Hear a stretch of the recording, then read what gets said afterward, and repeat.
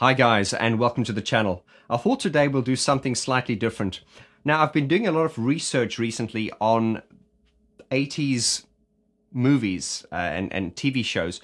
Think of Knight Rider, Airwolf, Street Hawk, Miami Vice, that sort of golden sort of 80s period where it was all, synthesizers were really new and exciting. Of course, synthesizers are still new and exciting, but in recent times, I always find that music seems to be more electronic music, that is. There seems to be a real push for sort of innovation and to really sort of like push the frontiers of sound.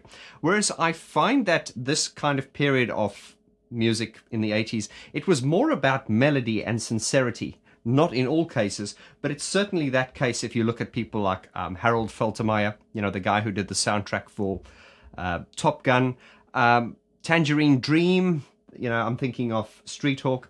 And what I'm going to demonstrate to you today is I have programmed the song Crockett's theme from Miami Vice. Now, I love that song. I love the songs of that period. It seems as though the music in those days was just so sincere. It was less about the production and more about the melody.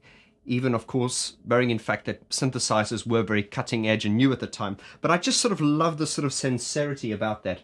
So to sort of pay homage to this, what I've done is I've reverse engineered and programmed the song Crockett's theme from scratch. Now, I'm kind of contradicting myself because you guys know when I always say, if you're going to do a cover version of something, don't copy it. You've got to bring something new to it. If you're going to cover a song, you've got to make it your own. Of course, with that is my theory, but I've thrown that theory out of the window for this particular demonstration because what I'm trying to do here is to try and replicate the song as best I can. Of course, bearing in mind that a little bit of my style will filter through on this composition. Now, in order to make this as authentic as possible, remember, I'm not a purist like some people, but I have programmed as much of this as possible using hardware keyboards, synthesizers, and I've steered away from sort of like plugins and in the box kind of stuff. Not that there's anything wrong with that. So I've used sounds from the EMU Emax, the Roland JD800, some of the classic Roland sounds, and there's probably about 15% of that is plugins and in the box, and any sort of VST plugin I've used, and they're very little, I've run them through sort of like my preamp there, because I don't like that a glassy, clean digital sound. I'm always dirtying sounds up, and of course there's nothing wrong with in-the-box sounds. This is just my personal preference.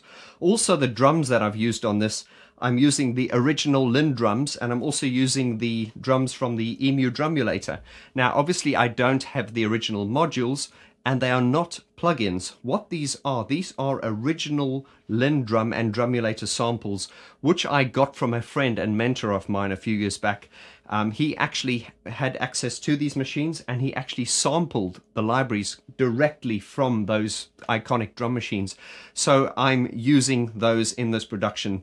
So I've tried to be as authentic as possible, and with that all out of the way, let's jump into this. For this demonstration, you will notice one of these iconic Roland sounds, which is the... and I'm also using a pad sound there, and a lead sound from the JD800. Let's have some fun.